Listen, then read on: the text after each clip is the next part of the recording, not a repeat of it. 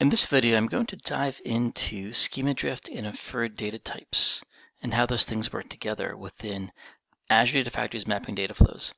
This is a bit of an advanced topic, so if you haven't already, I recommend going back and checking some of the introductory videos on ADF Mapping Data Flows and Schema Drift first. So let's start here with this data flow that I have on my screen, and this is going to be a Schema Drift example. Now, in this demo, I have two different sources. The first one is a full Schema Drift data set. So what I mean by that is I have Schema Drift turned on. I also have inferred drifted column types turned on as well. When I look at the data set definition, you'll see that there is no schema at all. So notice how I call this in my data flow. I call this source as schema-on-read. Basically what I'm going to do is I'm going to always read and work with the data, whatever columns are present at the time of the execution of this data flow. So this is Schema Drift, completely schema-on-read. The second version of my movies data is in the bottom, which is movies with schema. So in this case, I have a data set without Schema Drift turned on, so there is no inferred column types. And the data set itself points directly to a file with a schema. So this is the more traditional sort of hardened schema. This is the the schema early versus schema late binding. And if I go back to the data flow, what that presents to you is an actual projection. So when you write your data flow, you now get the projection coming from that physical properties, those physical properties of that source. So in this case, this is a CSV file. All text-limited files are read in natively as strings. We don't know what the data types are. There is no data type stored within files such as CSVs or text files.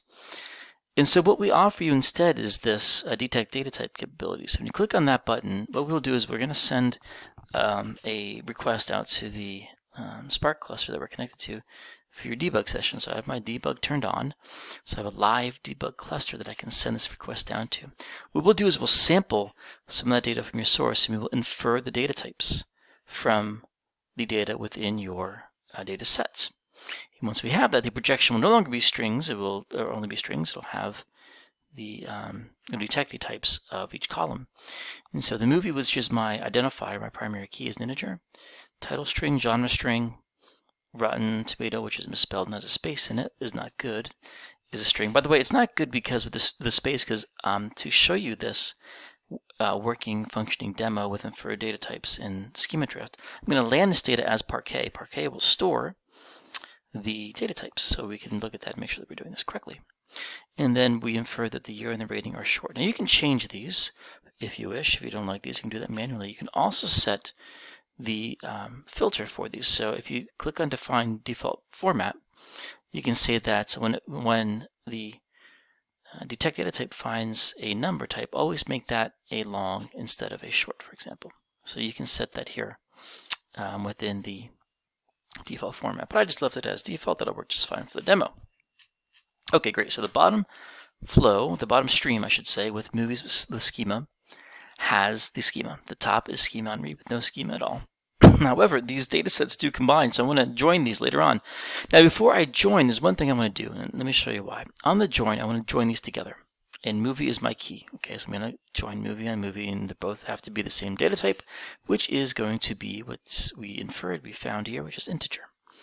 Now, to do that, remember, I have no schema at all, so inspect really shows me nothing. Inspect on this stream at the top with Schema Drift on and no schema, schemaless, schema-on-read will have no early binding. The late is only going to be bound during execution runtime, so I will have no design time binding, so the inspect, the metadata is going to be empty.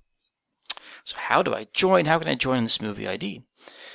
In fact, if I go to inspect, I can see that I do have two movies. I have movie left and movie from the right. How did I do that? I did that by going to creating a derived column.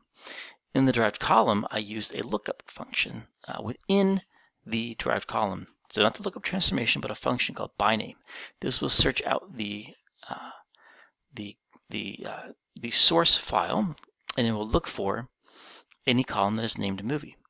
So I know I have one, so I can do that, and I can set the data type here. So I'm going to cast it as an integer, so it'll match on the join. So byName, find the column called movie. I didn't mean to do that, and there we go.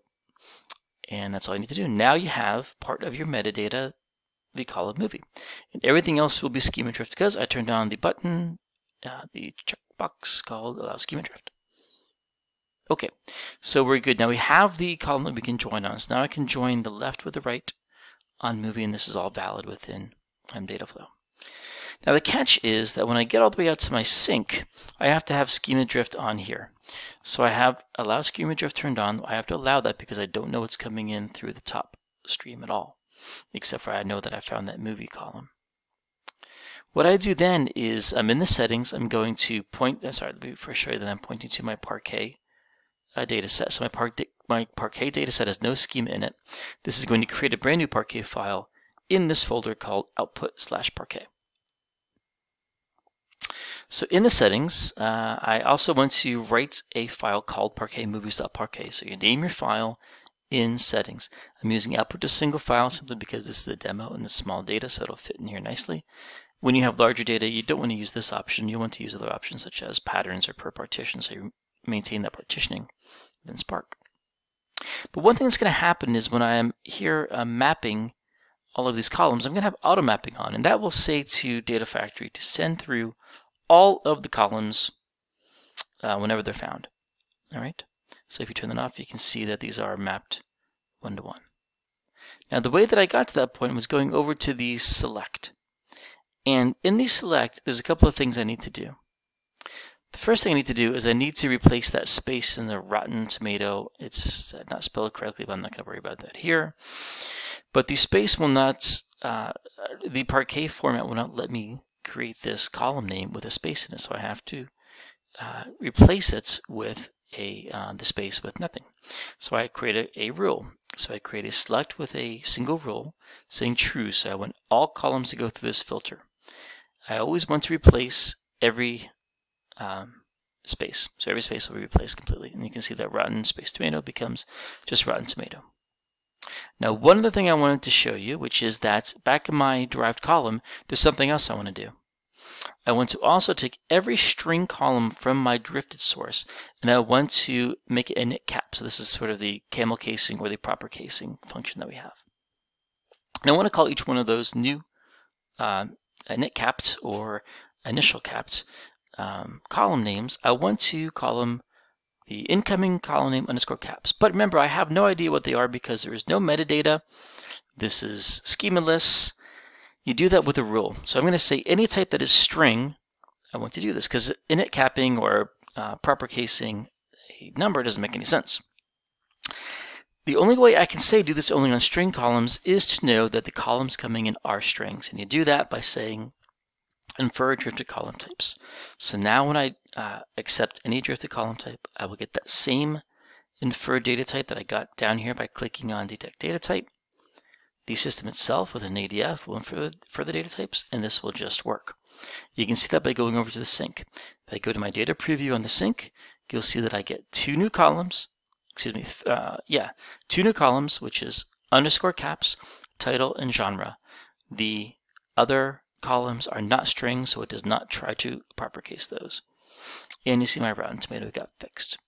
So through patterns and through inferring data types, you can receive and work with data within your data flow that is fully schemaless, schema-on-read, late bound. Okay, I hope you found that useful.